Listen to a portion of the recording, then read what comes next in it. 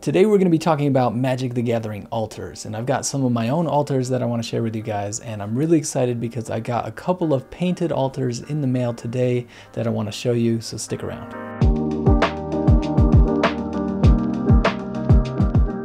Hey, what's up? It's Jared, the MTG Ninja. Welcome to another video. So as you know, I'm a big fan of art, and that's one of the reasons that I like Magic the Gathering is because of the artwork. But what you may not know is that I'm actually an artist myself. And so when I was a kid, I loved to draw, and I actually went to art school. And art school was really nice because I got to do a lot of different things. I got to try out illustration and fine arts and painting. But the career that I ended up on was in video and doing filmmaking. And so in that career as a filmmaker, I haven't been able to do a lot of drawing and painting, and so I've missed that. So lately I've actually gotten a little bit back into it. As you guys know from my recent videos, I've been working on some Magic card altars, and I started off by doing a lot of vinyl foil altars. And if you guys haven't checked them out yet, go check out my vinyl foil altars that I have posted up on my Etsy store. I think some of them turned out really well, like this Kenrith and the Obeka. And if you want to go take a look at them, you can check out the link to my Etsy store in the description. So along with the vinyl foil altars, I actually got to do a little bit of digital art lately. In Photoshop, I actually put together some Japanese style basic land art. And I thought those would be really cool to put on some basic lands. And so I have those up in my Etsy shop as well.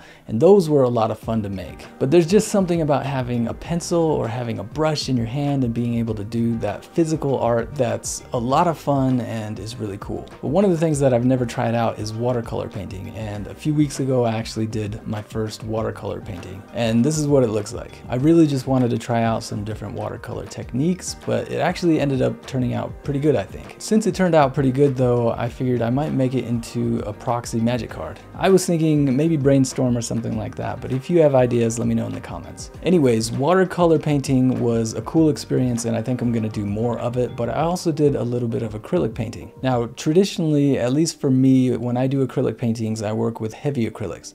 And so, for example, this painting that I started, and this is a painting by John Singer Sargent that I'm doing a repaint of. This painting, I used heavy acrylics. And heavy acrylics, just like the name says, are pretty heavy. They're thick acrylic paints. So when I went to do my first altar on a Magic card, I used heavy acrylics because those are the paints that I had available. And this is the card that I painted. It's a command tower, and I did this kind of cracked style where I painted on all these cracks onto the card. And it turned out pretty good. But as I've gotten into doing more altars, I've actually started using fluid acrylics because they're a lot thinner, and I think they're a lot easier to work with. Now, honestly, there's a lot of different mediums that you can use to do altars. Here are a few altars that I have that are actually done with Posca pens. And Posca pens are paint pens that are really easy to use and really quick to use.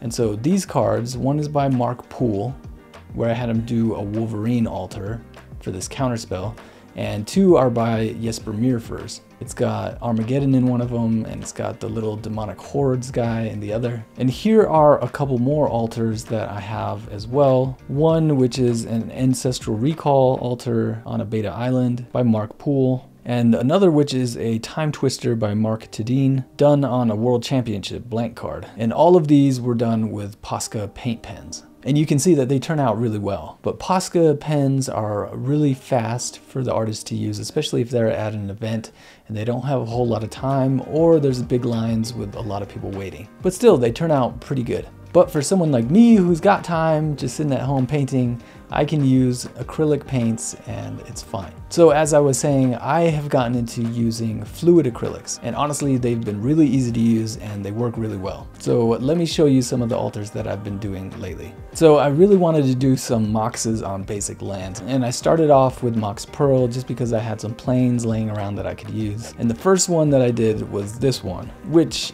I did kind of a cool paint splatter effect on it, but as you can see, if you look close at it, it's got like a weird pink tint to it. And that's because when I taped it down so it wouldn't be moving around when I was painting, I actually used red painter's tape.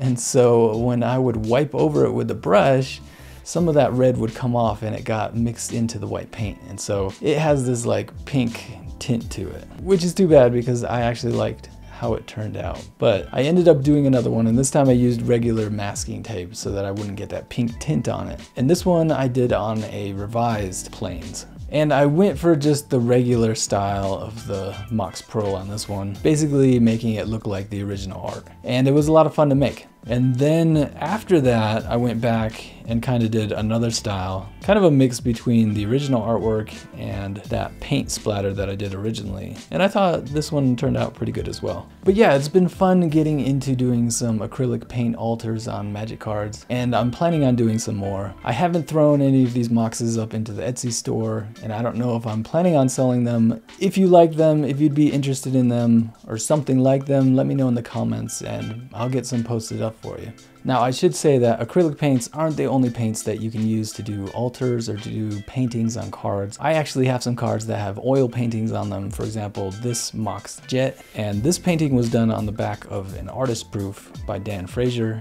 And he did this Mox Jet painting using oil paints. And it's one of the coolest cards that I have in my collection. But for me, I'm gonna stick to acrylic paints. And speaking of acrylic paints, the last thing that I wanna show you guys is the couple of acrylic painted alters that I got in the mail today. So these two cards I actually got off of eBay, and it's an alter artist that I came across on eBay, and he goes by Pkwy98 on eBay. But he does a great job with his alters. I really like his style, and I really love the art that he did for these two cards. The Urtet he made kind of looked like a cyborg guy, which is really cool, and I like the colors that he used, all these different neon bright colors, and I think he did a really good job with that. But the one that I really love is this Nissa, which he did in like a Japanese art geisha style, and I think it looks awesome. He did such a good job on these alters, and if you want to check him out, I'll leave a link in the description so you can go check him out. And while I'm plugging alter artists, I can't forget to mention Modfly Alters, who did this awesome Yuriko alter for me. I'll leave a link down in the description so you can go check out his work. And one more alter artist that I'll mention is Alyssa. She goes by Poke Fairy Rose.